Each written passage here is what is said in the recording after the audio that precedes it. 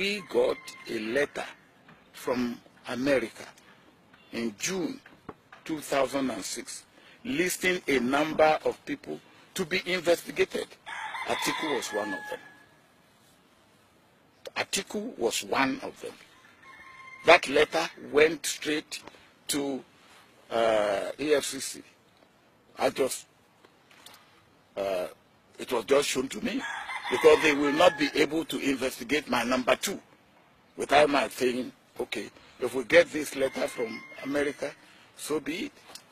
If we have agreement with FBI, we have with Metropolitan Police, and they are helping us and we are helping them, and they write to us and say, hey, these are the list of people we want you to help us investigate. What do you think we should do? At one time when you now say, and I could not, in good conscience, ask my number two to be investigated. This was in my first term. It's either I talk to him, which I did,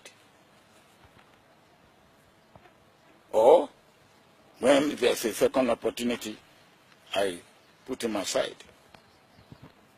But the Americans wrote and asked, among others, that he should be investigated, and that we cannot rule out.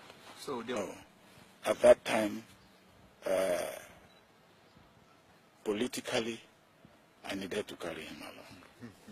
But then to put him in check. I don't know what EFCC have found out about him. But I don't know whether he can go to America now. Do you know? I'm asking you, do you know? I know he travels. To where? He travels to where? To Dubai?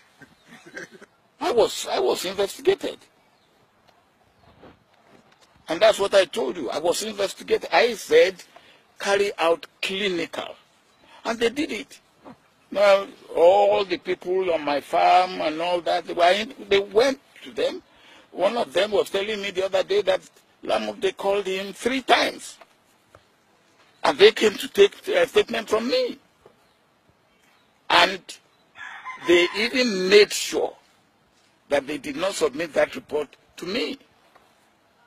They waited until I left and updated their report